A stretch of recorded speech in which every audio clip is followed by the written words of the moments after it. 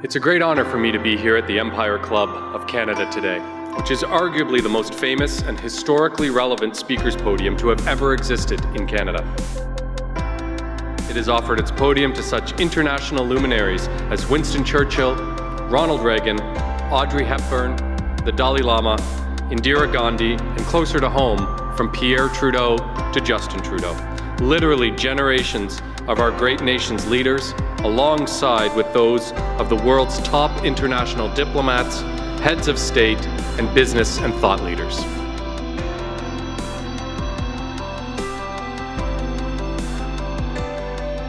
It is a real honor and a distinct privilege to be invited to speak to the Empire Club of Canada, which has been welcoming international diplomats, leaders in business and in science and in politics. When they stand at that podium, they speak not only to the entire country, but they can speak to the entire world.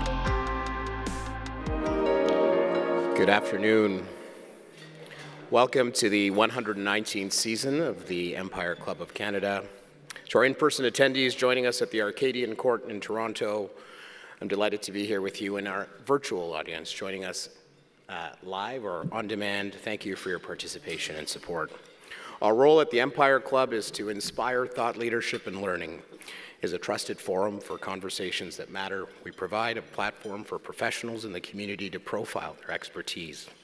We hope to spark meaningful connections and productive dialogue by giving you, our incredible colleagues and peers, access to this nation's diverse wealth of knowledge. Welcome. My name is Sal Rabani, and I'm the President of the Board of Directors of the Empire Club of Canada. To formally begin this afternoon, I want to acknowledge that we're gathering today on the traditional and treaty lands of the Mississaugas of the Credit and the homelands of the Anishinaabe, the Haudenosaunee, and the Wendat peoples. We encourage everyone to learn more about the traditional territory on which you work and live. This year, the Empire Club strives to bring you divergent and thought-provoking perspectives, opening 2023 with themes of economic literacy and lessons passed on by global unrest. We continue to learn how to lay the foundation or the groundwork for financial resilience and prosperous times. I hope today's conversation will give you a positive perspective on what is possible to achieve when we look for opportunities in these challenges. Turning to today's program, I want to recognize the Empire Club's distinguished past presidents, board of directors, staff, and volunteers. Thank you for your contributions to making this event a success.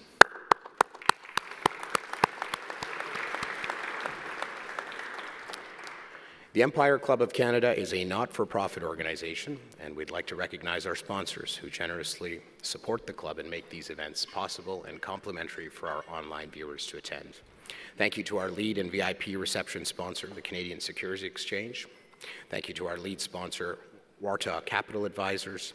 Thank you to our supporting sponsors, Dealmaker, Newsfile, OCI Groups, Pervs Redmond Limited, Urbana Corporation, and thank you to our season sponsors, Bruce Power, Hydro One, and TELUS.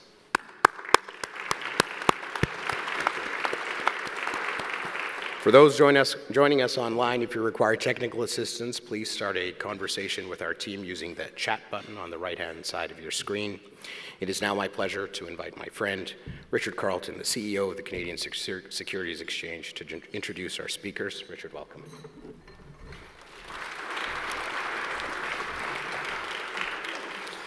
Thank you very much, Sal, and good afternoon, ladies and gentlemen. It's again my pleasure to welcome you to the Empire Club of Canada's annual Market Outlook Luncheon. This is one of my favorite days of the year. Now, not to brag, but last year I hosted this event from my upper man cave located just outside of Collingwood, Ontario. I predicted that the 2023 annual Market Outlook Luncheon would be an in-person event. So, in a forecasting perspective, I am batting 1,000. So again, we have three distinguished speakers joining us this year to give their views on the state of markets in Canada and around the world, provide us with some investment ideas and the state of play that we're going to expect this year. Our first panelist, Tom Caldwell, is a returning forecaster. Tom is the founder of Caldwell Securities, Caldwell Investment Management, and Urbana Corporation, an investment company which is listed on the Canadian Securities Exchange.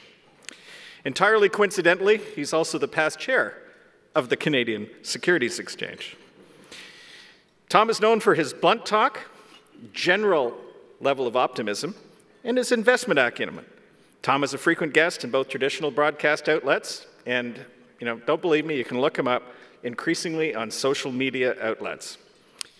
Search him on YouTube, you won't regret it. Next, we have a newcomer to the Outlook panel.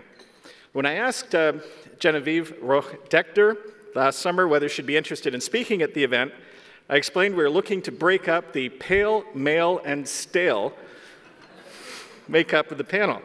Jen actually claimed she hadn't heard that before and immediately agreed, to my great pleasure. Jen was headed for a career in traditional finance, but she perceived a need with the new generation of investors coming into the market, especially during the pandemic, that there was a specific gap in investment education for investors in the Canadian marketplace. She founded Grit, a financial media company, to meet this demand.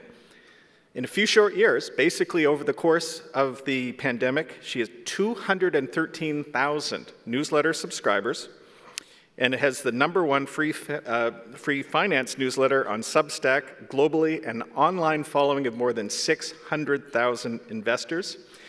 You also find her a lot on Fox, Bloomberg, and Vice Media.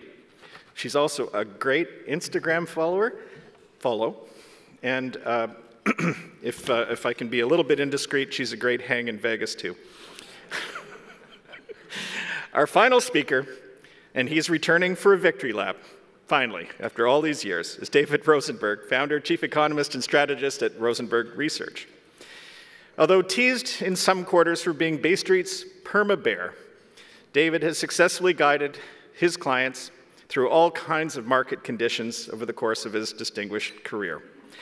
And with central bank policies leading the news cycles around the world, interest rate volatility for the first time in years, inverted yield curves in most of the markets around the world, and recessionary pressures lurking everywhere, it's fair to say that David is in his element. Lastly, I'd like to thank our sponsors today. Sal mentioned them. They're up on the monitor.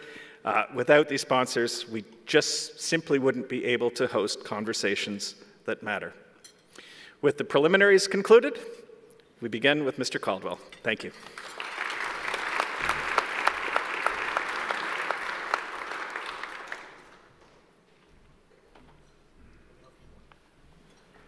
Well, hello all. I think that's politically correct. I always seem to be the opening act for David Rosenberg, but I don't mind. There are a couple of key factors looking at last year and a couple of wild cards. And I look at markets, I look at the world through the lens of equity markets. I'm an equity portfolio manager. One of the key factors last year was inflation. And lots of contributors to that. Energy policies from the parts of government.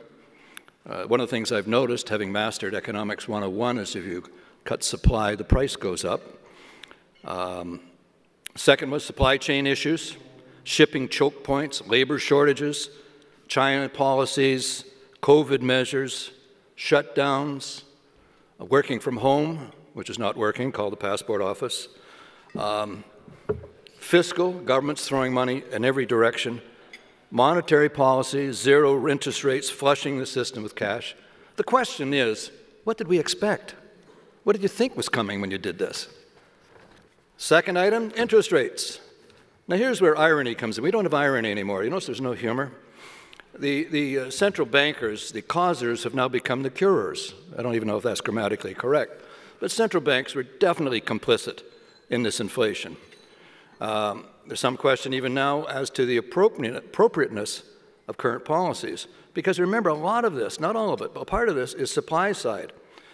Interest rates are not the tool you deal with if you want to add to supply side and bring again, more goods and services onto the market. But spending on the part of governments is definitely a part of it. And now we have wage pressures also joining in this exercise. I think central banks have now got religion, but they haven't got credibility as far as I'm concerned. The question here is, how far are they going to go? How far are they going to go in terms of pushing rates? The third factor of last year was recessionary fears, and I think that's real. Central banks have a history of adding to economic swings with inappropriate or draconian policies, which are really compounded by flawed information, timing lags, etc.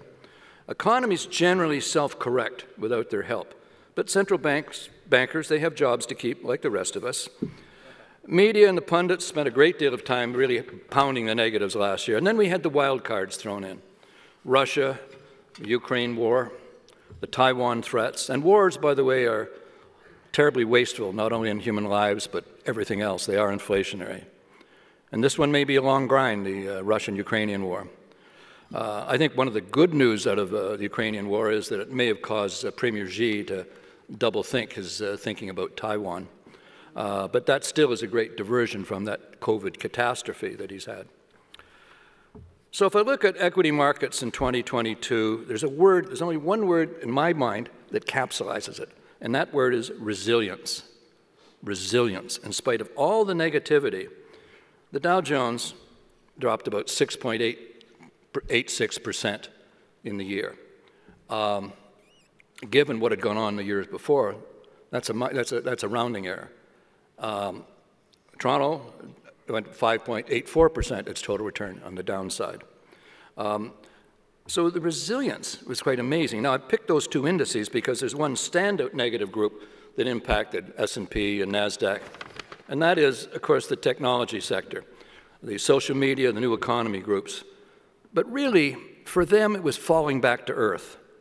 You know, hundreds of times price-earnings multiples just don't stand. Eventually, all the shiny things fall back to earth, and they'll be evaluated as businesses now, because you reach a point when growth companies become value companies. You know, you get so big, how much growth can you have here? You can't, you know, if you dominate the economy like a Google or an Amazon, you know, if you dominate, how much bigger can you get and how fast can you get there? So, okay, enough of last year. Looking into this year, Barbara Gray, she's out of BC. She's one of the better futurists around here, by the way. She's really quite good and quite challenging. You might want to check her out. She uses the metaphor of a hurricane. You know, hurricanes have this swirl going on, and you get that really hit, and then there's the calm, the center of the storm, and then you get hit with the outside wall as it moves past you. Her view is we are part of in that calm in the center of the storm, with the trailing wall still about to come. So we're in the eye. Interest rates have started to have an impact on the real economy, which is, by the way, has held up fairly well to date. If you look at economic numbers, it hasn't been that bad given the rhetoric out of the central bankers and interest rates. We're starting to see some layoffs. Some expansion plans are being curtailed. You're seeing consumer pain and altered spending programs as well, people cutting back on spending. Inflation, probably going to ease off a little bit this year. Interest rates, we're probably nearer the end than the beginning of the interest rate march upward. The real question, though, is slowdown or recession.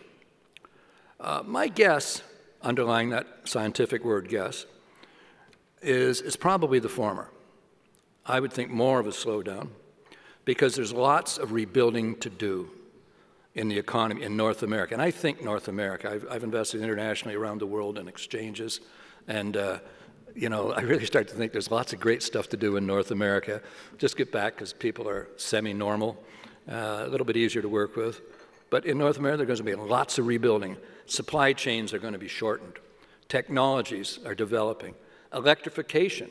If we're all going to go to electric cars and electric everything else, we're going to need more in that area as well. Defense spending. I got to tell you, in my very casual knowledge of the topic, the wars have been totally redefined in the last year. If the Canadian Army went to war with their tactics of 2 years ago, they'd be slaughtered. But there's everybody in the world, even, by the way, with Canada, this is a big surprise, are running out and buying new kit for the military because the dynamic of precision has affected absolutely everything. defense spending, chip spending. So I think there's going to be an awful lot of money being spent out there. Now, the way I tend to think, or our team tends to think, we match market analysis with market sentiment or momentum.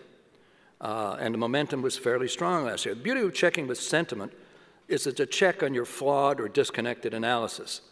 When I was an analyst, I could prove anything I wanted to do, but we have to check it with the reality. What's the market telling us? What is it saying to us, kind of thing? And that combination has served our clients very, very well. So let's look at equity markets as I see it right now, and I'm giving you macro points. Don't get worried about or get sidetracked with recession talk. Because one of the things I've known is that recessions and slowdowns, they come and they go. There is only one constant, looking back in my career of 107 years, inflation. That's the one constant with inflation. It will always be with us in some level because, you know, let me put it this way. What does it say? Governments that can stay elected by robbing Peter to pay Paul can always count on Paul's votes. And that's what we're seeing. Governments are still kind of doing that. And 2% inflation, I think that's an unrealistic target. And it never was 2%, even when they said it was 2%. Any of us were doing shopping when there's, oh, interest rates are only 2%. Oh, wait a second. What about my house price? I know that's not in the basket. What about car? What about gasoline? What about on and on and on?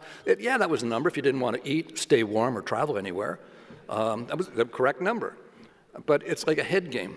It was never 2% when they told us it was 2%. And they're not going to be able to get back there. Always have inflation. I have to always think about that. The best protection from inflation is owning stuff. That's a scientific word. Owning stuff. And I think usually one of the best stuff things to own is equities. That is solid, profitable, dividend-paying companies. When I came into the securities industry, the Dow Jones was at 600. There was even a play then called How Now Dow Jones. Will the Dow ever get to 1,000? Is it ever possible? Kind of thing. The Dow was at 600. It's at, what, 33,400 now. What that's telling you is every setback in my business career was an opportunity. Every setback in the economy, oh my God, the world is ending, that's when you should get your buying boots on and start to look for opportunities. And right now we have governments still trying to buy votes, despite central bank policies. You see in the States, a $1.7 trillion spending bill authorized by Congress to ease the pain. At the same time, the Fed is trying to increase the pain. Now, we don't have those authorized spending bills in Canada, but our spending is just as robust. So we have governments with the foot on the gas and the foot on the brake at the same time. In 2022, my focus in public markets, at least for the pools that I was responsible, was energy and financial services. The former did really well. I mean, it was a very good year, as Frank Sinatra said. People don't even know who Frank Sinatra is anymore, but all my references are dated. I even refer to Seinfeld. Nobody knows what I'm talking about. The energy sector did extremely well, and the latter did not do well. But the energy more than accounted. So the pool I was responsible for closed out the year with about an 8.5% after-tax return. And I'm looking forward to going into 2023 with roughly the same mix with some slight changes. I'm still like the energy area, the energy sector, and because we have these flawed government strategies, and I'll come back to that. China's coming back on stream, and that's going to start to affect energy markets as well. You know, it's interesting, the Russian reality intruded into climate ideology. I mean, the uncomfortable truth, if I may borrow that phrase, is it's not all doable yet. We're jumping ahead of ourselves, and that's why we're creating this dislodgements, these imbalances in markets, that we do have to do things better. We do have to clean up the joint. That's, again, a scientific term referring to the world. We do have to do things better. But there's a pace at which we can't, there's what's doable. And the Russian reality showed us that we were way ahead of our skis when it came to dealing with that. I look forward to the first quarter of 2023. It still could be bumpy. And then improvement in the latter part of 23 when we've adjusted these higher interest rate level and we start to see some economic rebuilding. I think merger activity will probably increase. One of the things we look for is we look for really strong companies in a given industry because they can be the predators when an industry's ratty. They can take over the weak sisters. So if you have a strong balance sheet going into it, you can find opportunities. And that's what our investment management team thinks about. One of the lands is that. The Russian-Ukraine war, it could grind on for a long time, but you know, if I could quote the Israeli general, a very successful general, Ariel Sharon, had a great line. He said, sooner or later, you gotta talk to your enemies. And sooner or later, they're gonna have to talk. But between here and there, there's pain and suffering and stupidity. But sooner or later, as Ariel Sharon said, you're gonna have to talk to your enemies. Canada, unfortunately, is no longer considered a serious investment destination. It's not considered as anything right now, frankly. You know, you hear lines out of government saying there's no business case for liquid natural gas. And Japan saying, we'll pay you what you want. Send us the stuff. I'm sorry, we've been talking about it for the last 25 years, but we're thinking about doing it soon. But it's the same, there's no other development. Ring of Fire, I think we've been talking about that 20 years. And there's still some environmental nonsense about the road or stuff like this. You can't get stuff done here. Chancellor Schroeder comes from Germany. They're freezing over there, trying to get LNG from Canada. We got to get some help here. And what we've said is, well, we're not going to do LNG because there's no business case for that. How about hydrogen? You know the stuff you powered the Hindenburg with? We can give you some of that in about 10 years. Will that help? Just burn your furniture until we get online. You know, my point is, it'd be pathetic if it wasn't so funny, but we are in the post-development phase of history in Canada. Post-development. There's no, if you don't have leadership, Canada is simply a tyranny of special interests and minorities. We're not a country. We're a tyranny of minorities. Now, that having been said, to show you my level of my hypocrisy, I still am making some investments in Canada. I have Canadian energy, and I started to look at some of the Canadian Big Five banks. You know, they're down 35%. Two of them are yielding well over 6% dividend yields. And, you know, they don't cut dividends in Canadian banks. That's a career interrupter. You know, 6% plus, that's like an 8% bond. All the stock has to do is move a few bucks and I'm over 10% again. So some of the stuff, but my greater focus is in the U.S. The U.S. financial services is one of my focuses. That group's down about 25%, and I've owned a good chunk of those, Morgan Stanley, the big banks in the States. I still like that position. I'm going to stay with that. But there's so much down there to start chipping away at, whether it be medical, pharmaceuticals, defense, media, technology, and a vibrant market, and it's on our doorstep. And to some degree, there's a for sale sign. Forget some of these big techs, if you're really smart to pick the bottom and the bounce. I'm not that smart. I look for basic companies where technology is going to improve their business. I don't go for the technology itself. I want to see how technology is going to make this business. I don't care if it's a steel plant, how it's going to make it better. That's where my brain is at when I look at these things. The interesting thing, funny part, when I mentioned resiliency, why was the market resilient? Because there is so much money around. Everybody keeps missing that. You know, and I look at scientific indicators, such as some guy with a Harpo Marx hairdo and cargo shorts in the Bahamas attracts billions of dollars, for Pete's sake. I mean, that gives you a rough indication of how much money there is roaming around looking for a reasonable home. And that stuff, I think, does to some degree underpin things. So equity markets, unbalanced, I look for a positive 2023. And I'll tell you why, too. Has anybody here ever been really afraid of something? The answer is yes, and it's 100% of you, because all of us have been afraid of something at some point in time. But you notice our fear was always worse than the event, unless, of course, you died, but you're not here. But for most people, the fear is bigger than the event.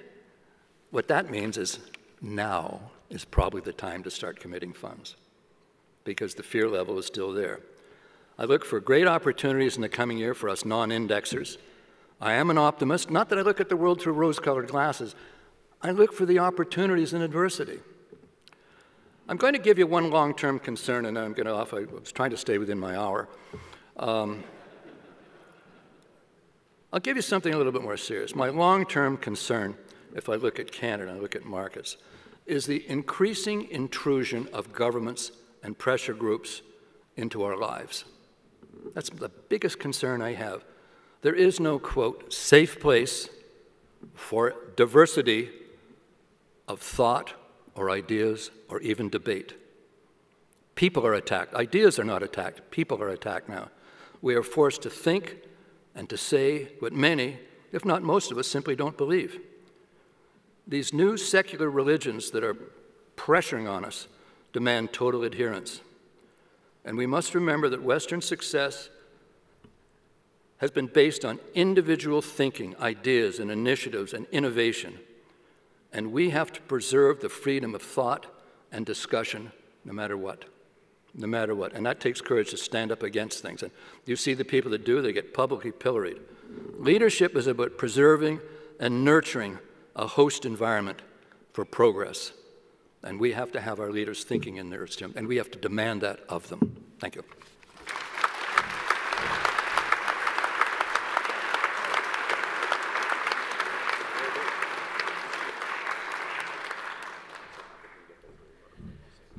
Thank you very much, Tom. Our next speaker is Genevieve Roch-Decter, CEO and founder of Grit. Genevieve, welcome.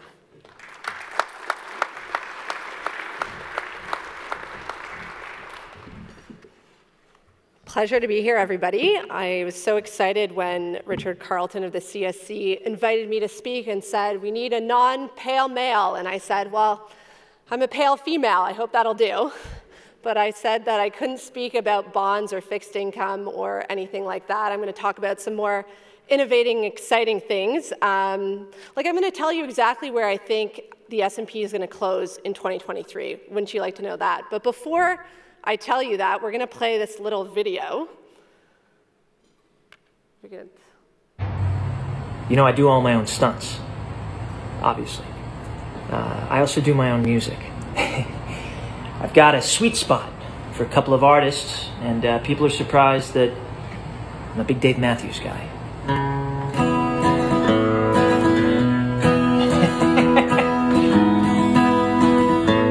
Sings like an angel. You got your ball, you got your chain, right tight to me, tight, tightly, yeah, again. Of course, I don't sing as good as him, but I could probably beat him up in a fight. All right, so I'm not going to tell you where the S&P is going to close at the end of 2023 because people much smarter than me can't figure it out. On the left hand of this slide, you'll see the forecast for the top banks in the United States and where they thought the S&P was going to close last year. And, you know, estimates were anywhere from 4,400 to 5,300. We all know that the S&P had the worst year since 2008 and closed somewhere about above 3,800. On the right-hand side of the slide, this is data points going back over many, many, many years to determine, you know, does Wall Street ever get it right? Turns out only 4% of the time are Wall Street analysts right in terms of their 12-month target for the S&P. 96% of the time, they're wrong. So I thought today I would talk to you about something that I think is going to impact not just your investments, but your lives to come. The video I played looked like Tom Cruise, not Tom Cruise at all. This is an actor by the name of Miles Fisher. He grew up with a lot of charm and charisma, but this guy had one problem. He looked just like Tom Cruise. So you'd think that would be an asset, but it's not an asset. He would go out to auditions, and he never got picked. It was always down to him and another guy, and people said, we're not going to take the guy that looks like Tom Cruise. Like, it's just not going to fly. So Miles had a really hard time. He got quite depressed. Again, he tried to go out to all these auditions, tried to change his look, his demeanor, his tone of voice, everything, and nothing worked.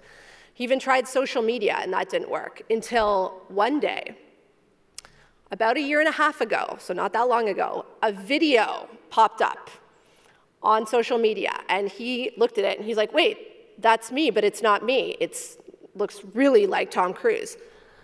Turns out there was a creative artist who is also quite technically inclined in Belgium who had taken Miles' videos that were on social media, used artificial intelligence and superimposed Tom Cruise's face and body on his and created like a really, really, really good deep fake.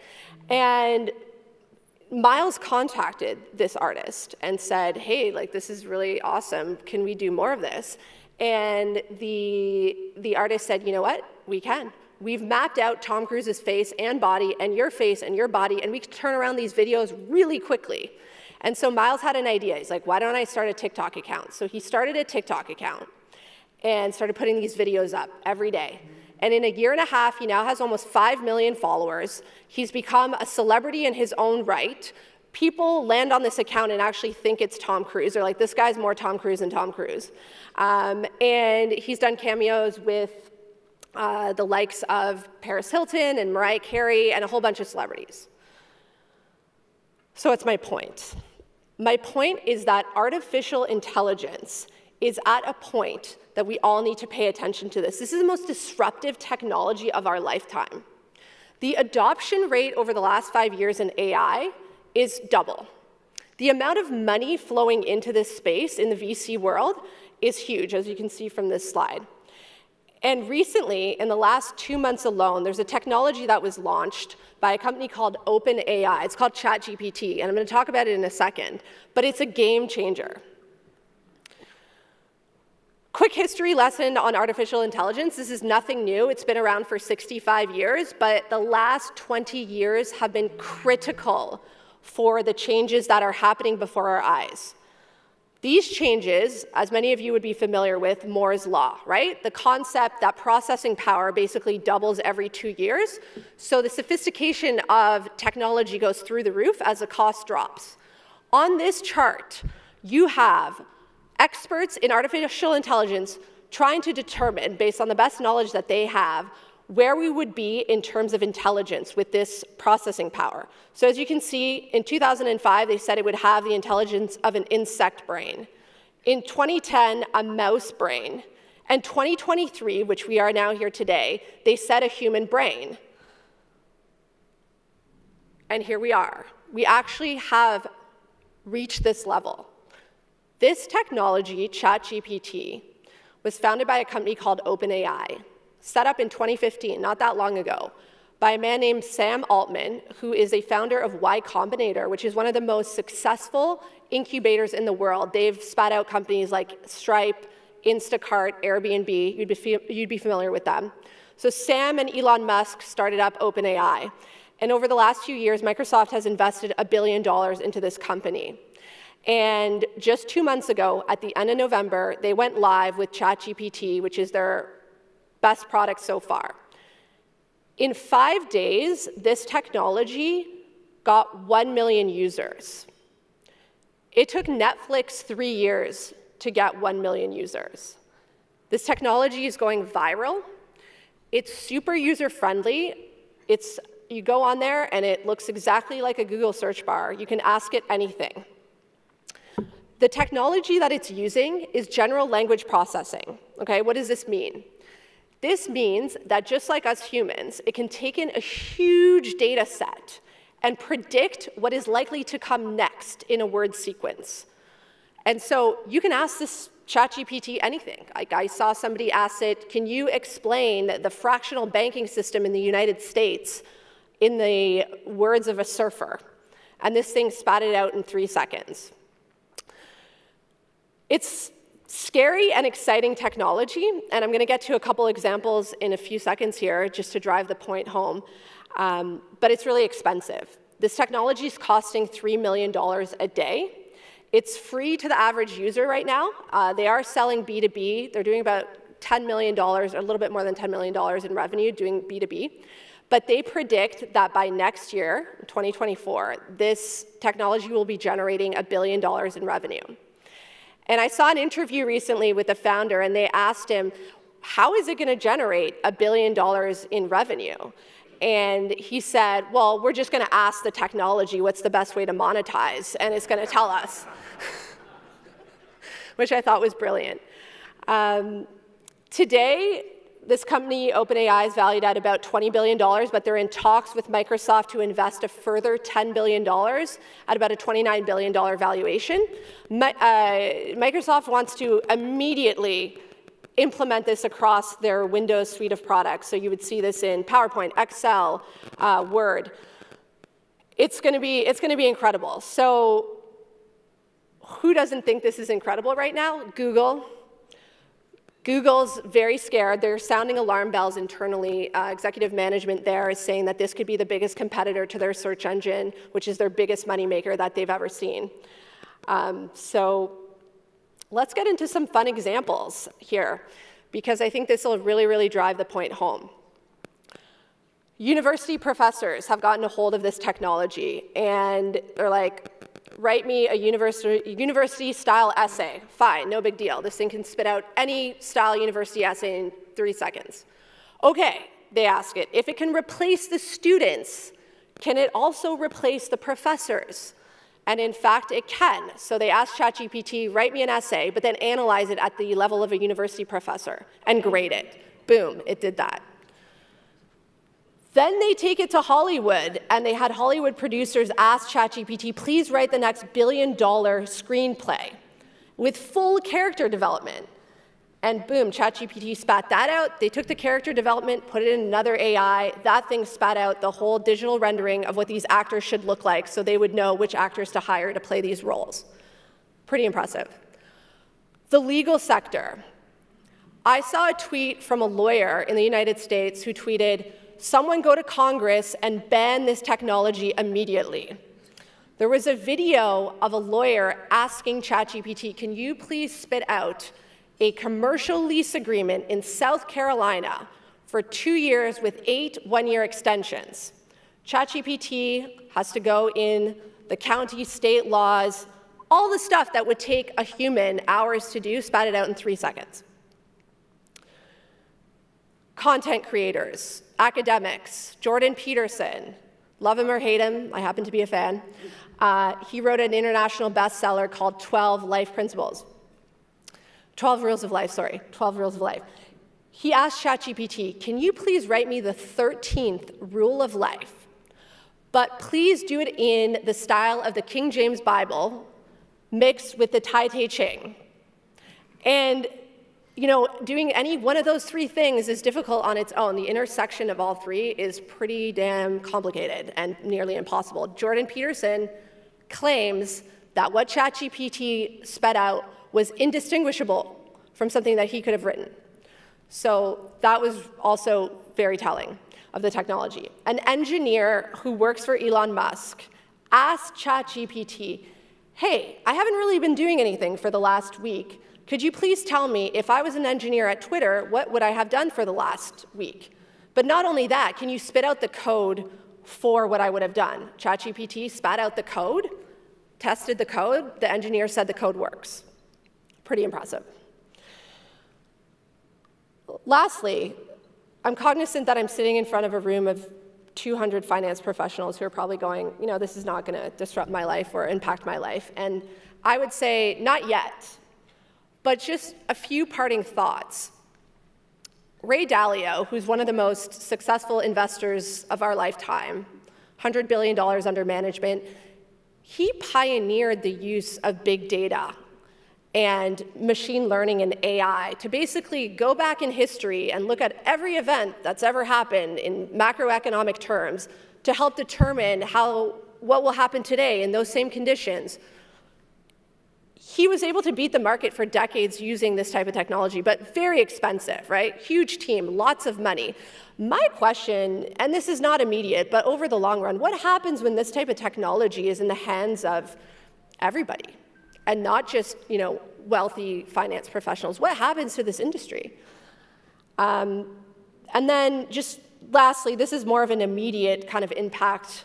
I saw this video on TikTok that went viral. And I think this could actually really help or hurt Wall Street in a way. But basically, a lot of what Wall Street does is, you know, earnings reports. Companies report earnings. They have to go in, digest the information, and spit out these reports almost immediately, once they get past compliance, of course.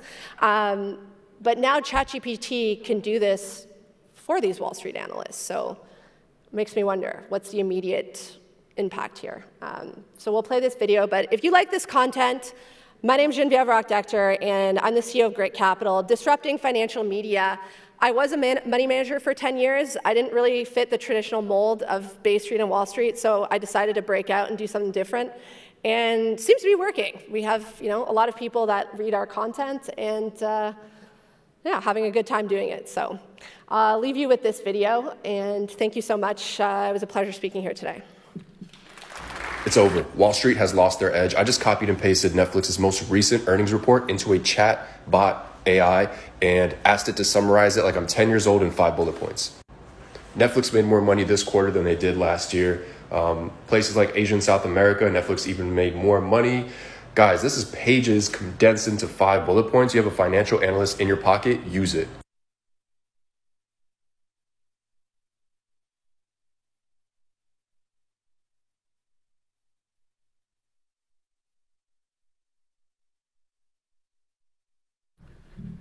Thank you, Genevieve.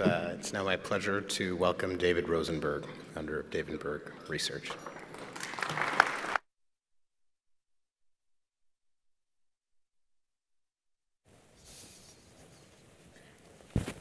Testing, testing. I'm not going to hide behind the lectern, although I feel I might have to at some point. Happy New Year, everybody. And before I get going, I've just got to address something that Tom said about living in fear. I live in fear all the time from bear hunters and fur trappers, okay, just to let you know. And Richard, you mentioned about some sort of victory lap. In the forecasting business, there ain't no such thing, okay? And so I know that all you folks are here to hear forecasts, but there are only 2 types of forecasters, okay? There are those who don't know and those who don't know they don't know, okay? Just for pure full disclosure purposes. Now look, I'm going to disagree with quite a bit from what Richard had to say. Then again, he's not an economist. Don't hold that against him. Now you see this title here? Do you see this title? You see this title here? I actually had this title when I was at Merrill in New York back in '07, okay? And I was very comfortable with that title, and I'm very comfortable with it now. Now, I had this title up for about 4 months in 2007, and then Barb Fagenbaum, head of Merrill Compliance, made me remove it. And when she called me into her office, I said, "Why are you making me remove it?" She says, "I don't like the sexual innuendo." I said, soft landing, soft now, hard later. Why is your head in the gutter? She says, "Well, then answer me one thing." I go, "Sure. Why in your presentations am I hearing from people that you're always saying, 'Don't worry, I'm not the Pfizer analyst'?" Busted. Okay. So I forget, I replaced it with something else. I just called it hard landing. So let's talk about that, because look, this is a big call. Timing is always very difficult, obviously, but a recession is actually a really big deal, right? A soft landing is like you're working and tough year, and your bonus goes from $100,000 down to 60. Okay, that's a soft landing. A hard landing or recession is when your salary gets cut, okay? It is a completely different animal. So let's get into what's going on here, okay? Because this is something I think that Tom was talking about, which is recession, soft landing. I mean, who knows? But if you're an economist, you have to tell people, where are we in the business cycle? Expansion, recession, somewhere in between, transitioning. And the transitioning is what we've been doing for the past year. The past year, we've been transitioning from the economic expansion to the economic recession. And here we have Jay Powell. Now, we have to forgive Jay Powell because, of course, he's not an economist either. He's a lawyer. Now, you know, there's an old story about, what do you call an economist and a lawyer at the bottom of the ocean? And the answer is a good start. So anyway, he's a lawyer, don't hold it against him, but what's he saying here? He's saying, what? I don't think anyone knows whether we're going to have a recession or not. Dude, you're running the Fed. You're coming out and telling everybody I have no clue. And then if it's a recession, it's going to be deep, it's going to be brief, it's not knowable. Okay, why isn't it knowable? And why should we really be listening to the Fed? You know, the other day, the markets were on tenterhooks because Powell was about to be on a panel in Sweden as part of a central bank independence forum, and everybody's wondering, what's he going to say about 25 or 50 at the next meeting? We've turned collectively insane over what the Fed is going to do or not do, and I actually am going to agree with Tom on this. Like, why do we spend so much time on the Fed? Like, I'll tell you, I don't run away from my bad forecasts. I've had my fair share. But I just don't know a group with 350 PhD economists that get it wrong at the most important time. Like, there's getting calls wrong, and then there's getting calls really wrong.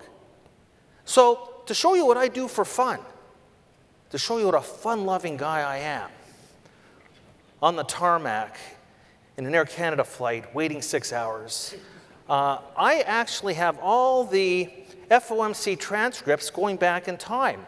And there's something at the FOMC meetings called the Green Book, which is what the economists prepare for the FOMC. This is the economic brain trust at the Federal Reserve. I would argue perhaps the most important financial institution in the world. I guess Goldman Sachs might have a problem with that, or maybe Bridgewater, but let's face it, they pulled the monetary levers. Do you see the numbers on the left-hand side? Do you see on the eve of the recession, not a year later, not a quarter later, like a month later, there's no negative sign there. On the eve of the recession, they never see a recession. And we're supposed to pay attention to the Fed. They don't even get the Fed funds rate call right that often. Take a look at their success rate in calling the Fed funds rate over the next year. The one thing they can control. Oh, Dave, what's the Fed going to do? What's Powell going to say?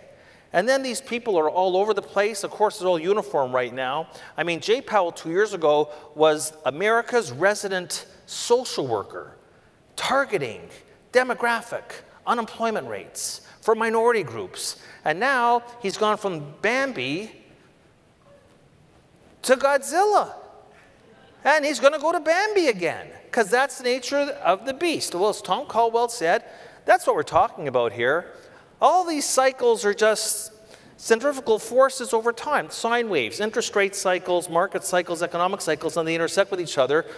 So I'm going to say, like, you call for recession. I got clients, they're all portfolio managers, and nobody wants to, when I talk about a recession, it's like I'm looking them in the eye and I'm saying, your kid is ugly. It's not a medical diagnosis. It's part of the business cycle. Are we so scared? So Tom Caldwell does not want to say it's going to be slow. Okay, it's going to be slow. It makes people feel better. It's part of this. Thank God recessions are short and brief. Even the Great Recession, 6 quarters, okay, and expansions are long and strong. But the thing is that you get paid to manage money. You get paid to make sure your clients are staying out of trouble. You don't want to spend all those years trying to claw your way out of recession bear markets. So you do want to pay the economist to tell you where are we in the business cycle. Well, it just so happens that it does come down to the Fed. And you're right, they make mistakes in both directions. That's why we have the business cycle.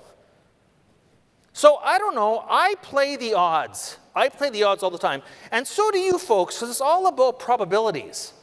I'm willing to say, yeah, a lot of things are unknowable. I don't deal in a world of 0 or 100, at least not most of the time. I don't deal in 0 or 100% of the time. You saw what I did there.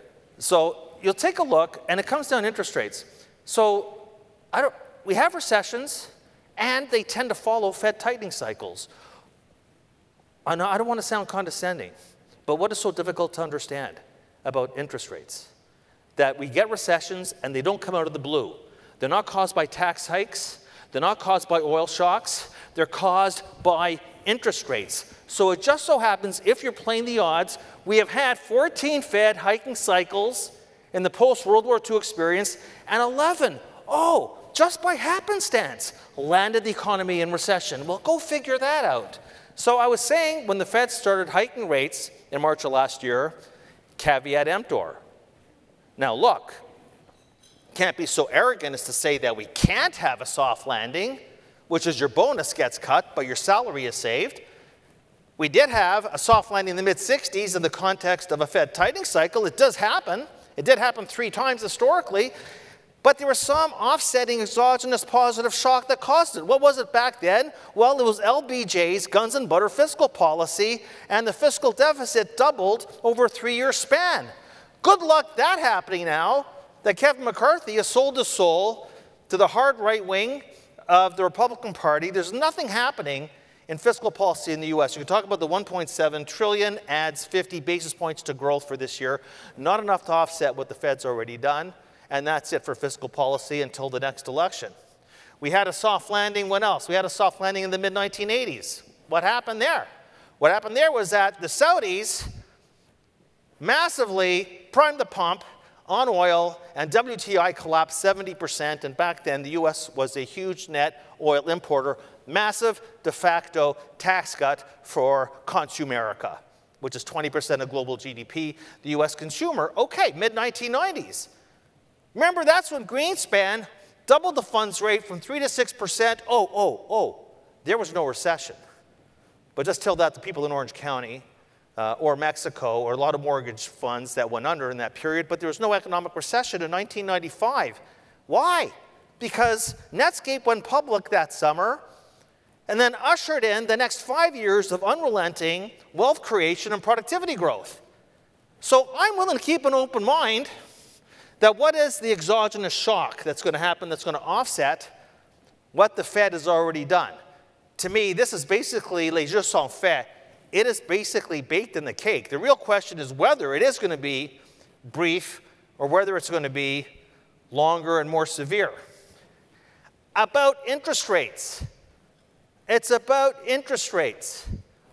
There's nothing more important than interest rates. As my favorite economist of all time, who was a Nobel laureate prize winner in physics, Albert Einstein, who famously said the power of compound interest is the 8th wonder of the world. And of course, those mortgage borrowers in Canada that funded their home purchase at the front end of the curve are finding out big time today what that's feeling like. But this is what the rate cycle looks like, and the current one is on the left in red. I can't populate this chart with every cycle, but let me just say that the last time we had the red line look like that, because look how quickly we've stuffed in over 400 basis points of rate hikes. Volcker in 1981 was the last time we had a tightening cycle this severe in a short period of time. Now, I don't even know if the term soft landing existed back then. But if you noticed, at every opportunity, Powell is comparing himself to Paul Volcker. Does not compare himself to Arthur Burns, McChesney Martin, Ben Bernanke, Janet Yellen. It's always about Paul Volcker, who is revered today for destroying inflation because he destroyed demand. Back-to-back recessions back in 1980, then 81, 82. He's comparing himself to Paul Volcker. Paul Volcker was detested in the early 80s for doubling the unemployment rate, for daring to cause the recession, to kill supply-side inflation. But that is who he's comparing himself today. And look at this chart of the Fed funds futures contract. Do you know, this time last year, short-term rates are 0. Short-term rates are 0. Do you know, we're talking back about the Fed. Do you know in the Fed's dot plots, the Fed's dot plots last year, the median dot plot for the end of 2022, do you know what it was? Do you know what it was? Well, I have to know. 0.9%. 0.9. 0.9. And we finished last year at 4 to 4.25. And now we're going to go, or 4.25, I should say, to 4.5, on our way now above 5. Nobody, all these clowns, is this on tape? I hope not. Nobody, they're below 1% for the funds rate. That was their forecast for now. And now they're all 5, 5 plus, maybe 6. You know, like I said, remember their forecasting record, and remember how things can play out in both directions. But at least Powell is transparent. Back at Jackson Hole, he says, I'm going to bring a whole lot of pain to households and businesses. Well, good grief, has he ever? One of my favorite behavioral statistics is the University of Michigan Consumer Sentiment Survey, and it goes back 70 years. So here we're going in, I'm hearing like there's no recession. The consumer is telling you what's going to happen. The resilient consumer, the formerly resilient consumer, is telling you what they're going to be doing in terms of big ticket purchasing in the coming year. These things are off the charts. These are 2 to 3 standard deviation events. Buying intentions for homes and for cars, of course, the 2 most interest-sensitive parts of the economy, but there are huge multiplier impacts to the rest of the economy. And what are they complaining about? You see, I know that Tom talked a lot about the inflation. The inflation, we got the numbers today. Inflation, you know, come on, inflation, it's like a race. It's so exciting. It's a race between watching grass grow and paint dry, but it's in the rearview mirror. The Fed has looked after that. No matter what you think of how sclerotic or inelastic the supply curve is, and oh my God, we can't find workers, he's done a Paul Volcker. People are still talking about inflation throughout the early 1980s. It's done. And so a few months ago, these charts that said, why are you not buying a home or a car? Why, Mr. and Mrs. Household? They were telling you a few months ago inflation. This chart was inflation, prices are too high. I don't have those charts anymore. Now it's about interest rates. Interest rates are too high. And what's really interesting is when you think about it, people are lamenting today's interest rates. Because I get all the time, you know, the funds rate's 4%. You know, big deal, the level. It's not about the level, it's about the change. Do you see that people are complaining about interest rates and how it's affecting their spending behavior for the coming year as if it was the early 80s when the funds rate was 15%?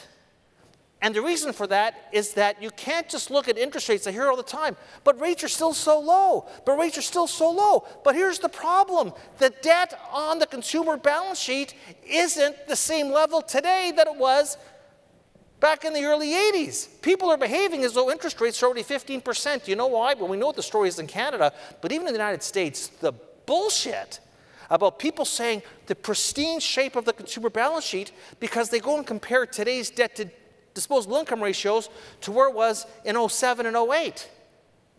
Yeah, the biggest credit bubble peak of all time. But household debt, when I hear about the pristine balance sheets in the United States, I'm thinking, like, do you actually look at the data? Because outside of 07, 08, which was a disaster, it's the highest peak of debt to income we've ever had.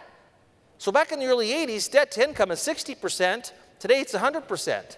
Okay, thankfully it's not 135% anymore, which is where it was at the debt bubble peak back when I was at Merrill.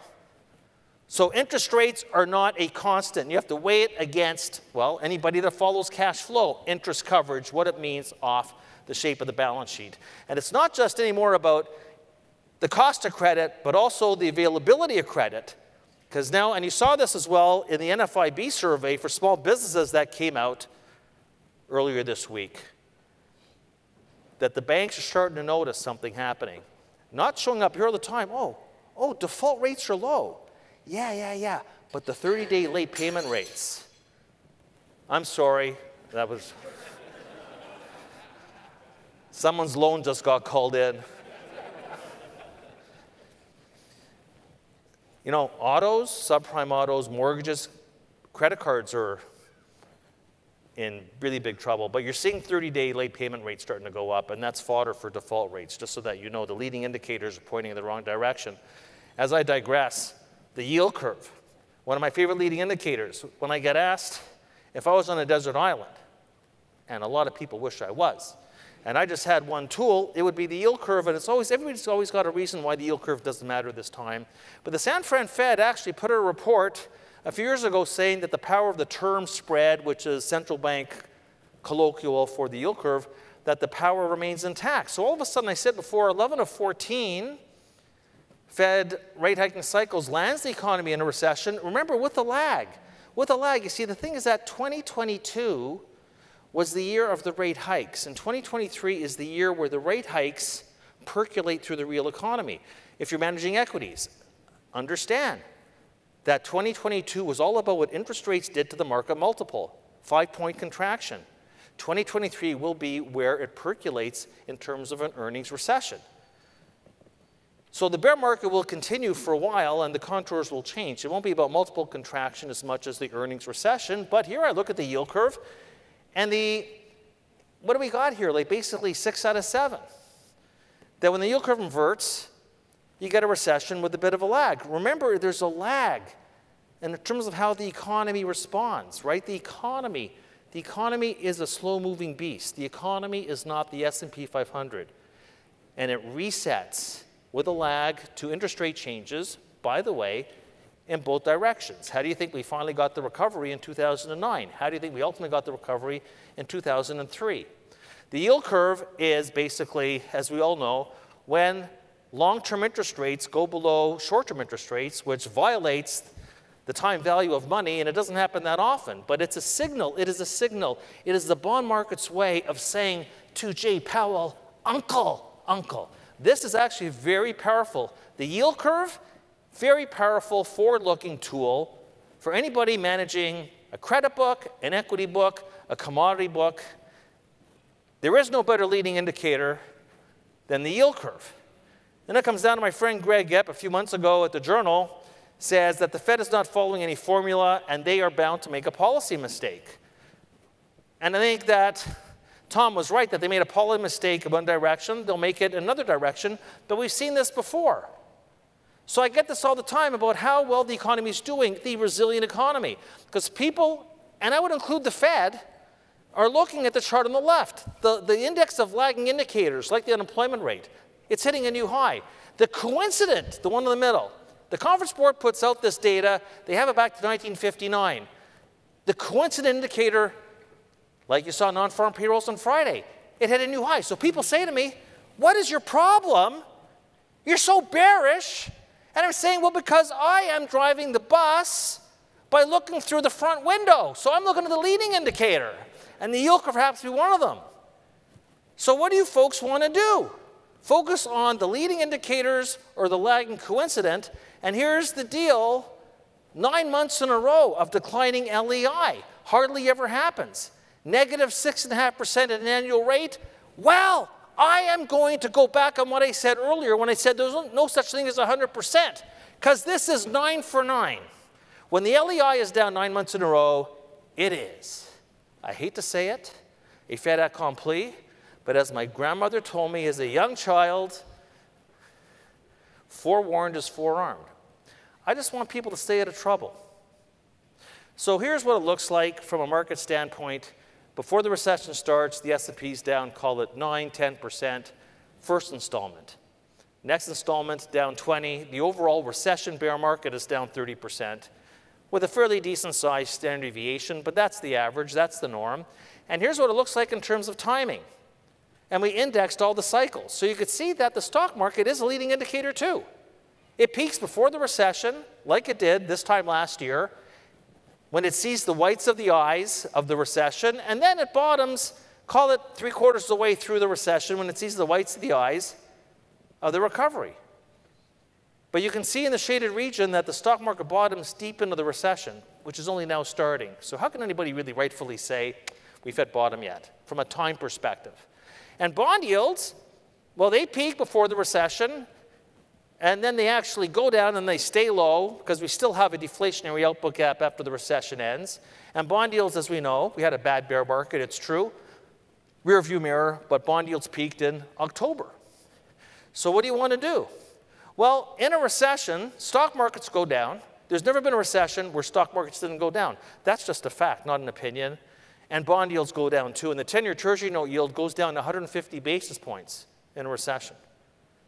So with all deference to the view that I'm some sort of radical perma-bear, I've been a bull on bonds. But I guess bonds are always the enemy if you're risk on. I get that.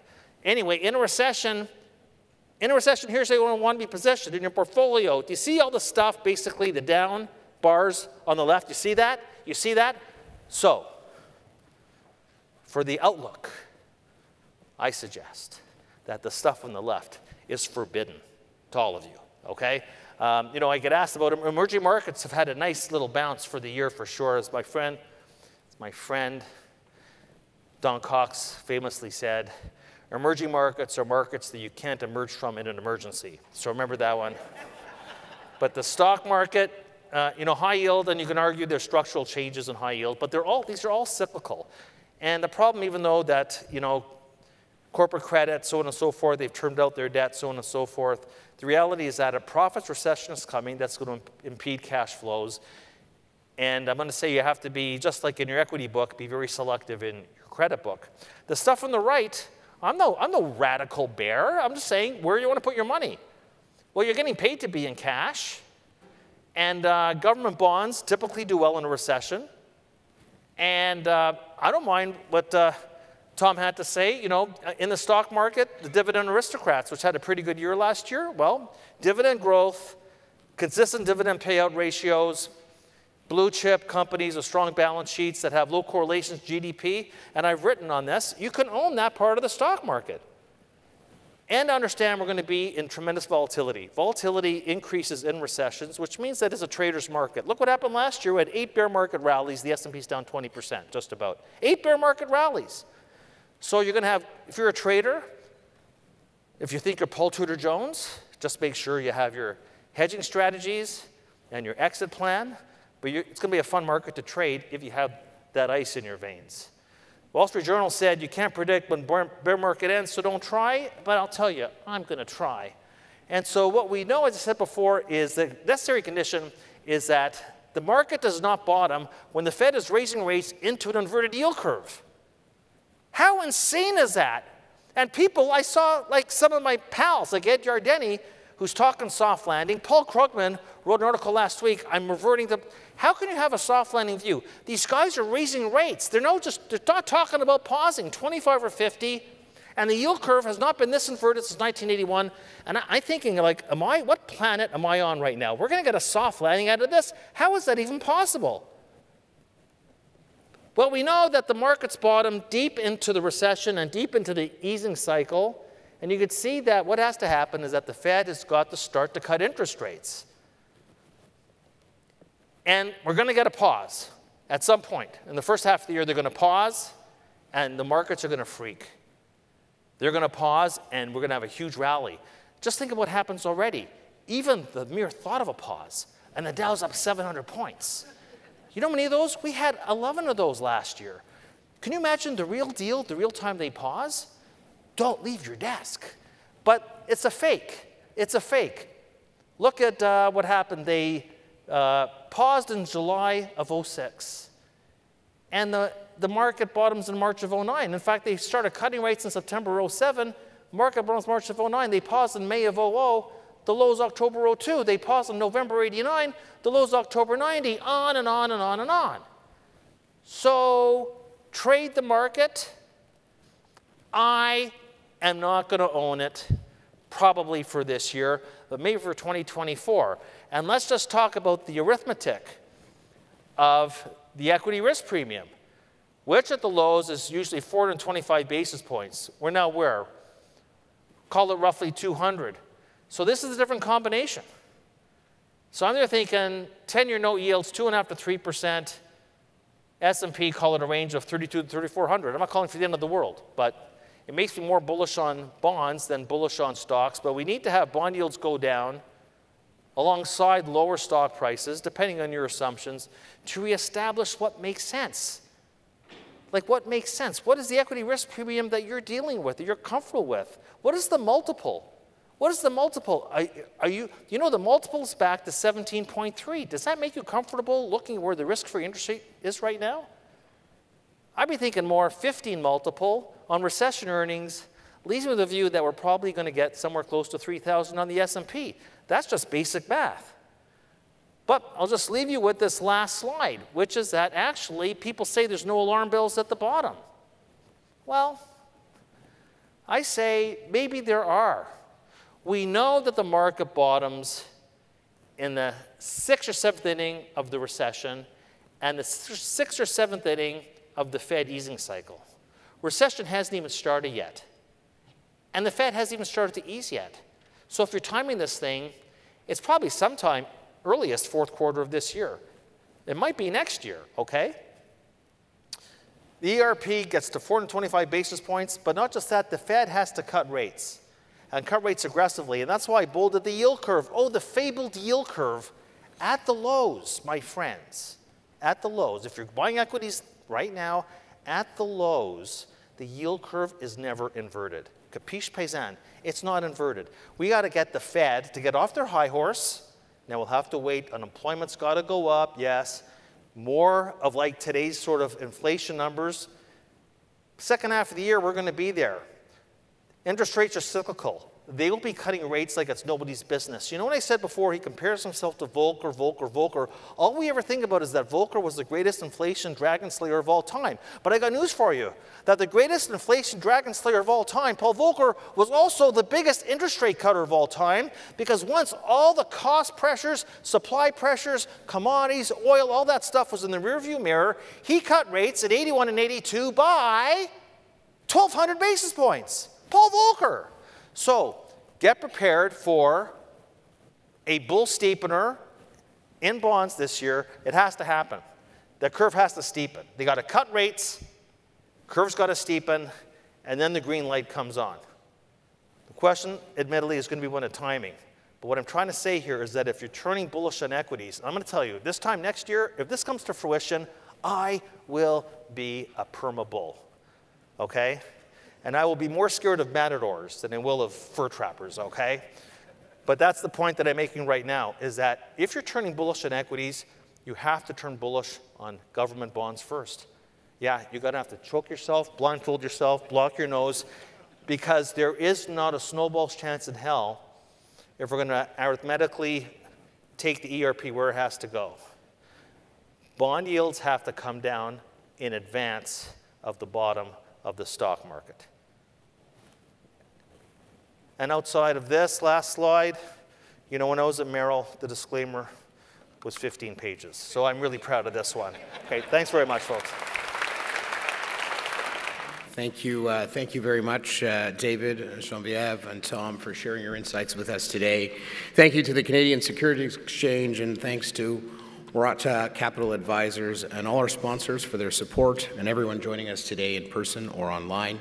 As a club of record, all Empire Club of Canada events are available to watch and listen to on demand on our website. The recording of this event will be available shortly, and everyone registered will receive an email with the link.